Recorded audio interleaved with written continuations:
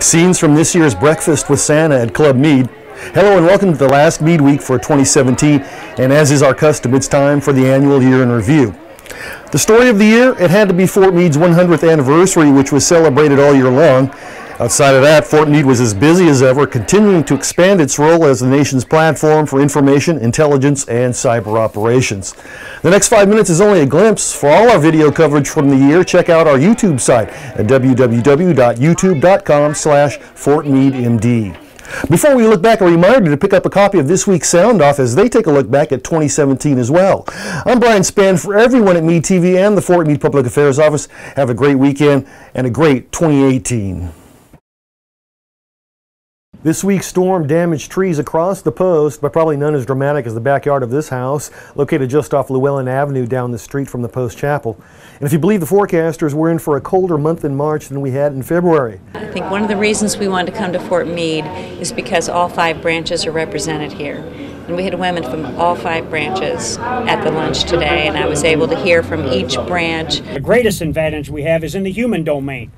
Nobody in the world trains, educates, and empowers enlisted leaders like the United States military. There were owls, turtles, snakes, and even this handsome customer. CYS Youth Sports and the Baltimore Orioles teamed up for the 4th year in a row for a youth baseball clinic.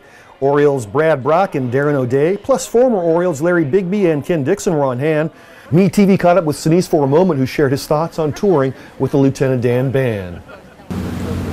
And after I played the Vietnam veteran and Forrest Gump, I started working with our wounded, and that, I met extraordinary people. We found some U.S. National Archive footage of then Camp Meade from 1918 or 1919. In this video, weapons training, soldiers rolling up packs and doing drills.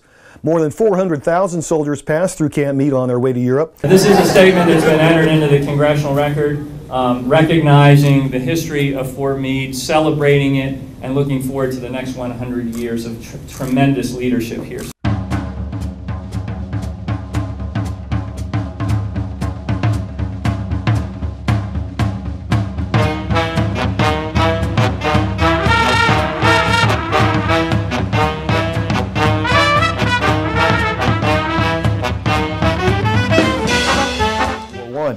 In October 1918, it was damaged during the Meuse-Argonne offensive. The Five of Hearts is on its way to a new home, the National Museum of the United States Army, currently under construction at Fort Belvoir. But just as the event was gearing up, the skies opened up. Okay,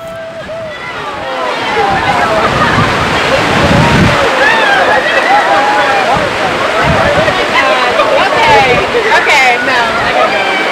Seriously. Everybody, 3, 2, 1.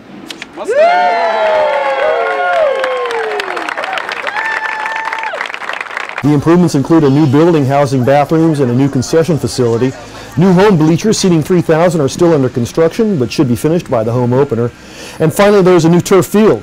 Meanwhile, the Fort Meade USO hosted their latest Yum Lunch this week. Special guests this week included Baltimore Ravens tight end Max Williams and wide receiver Chris Moore, plus a couple of the Ravens cheerleaders. This is a great opportunity because it shows us 2 partnerships that I think are really important. One is our partnership with the National Environmental Education Foundation, NEEF, and our partnership for National Public Lands Day, which goes back many years, and also our support for the Chesapeake Bay program.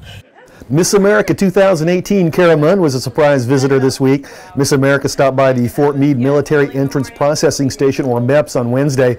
She was given a brief tour, signed some autographs, and met with some of the recruits. Today, we are bolstering Maryland's leadership even further as we break ground on this much needed and much anticipated facility to support the state of Maryland and the Cyber Mission Force. We really wanted to do an outreach to the USO, on behalf of what they're doing for us and for, serving our country. So we thought it'd be a wonderful initiative to donate turkeys. Everyone, thank you for your kind and generous words. They are all true.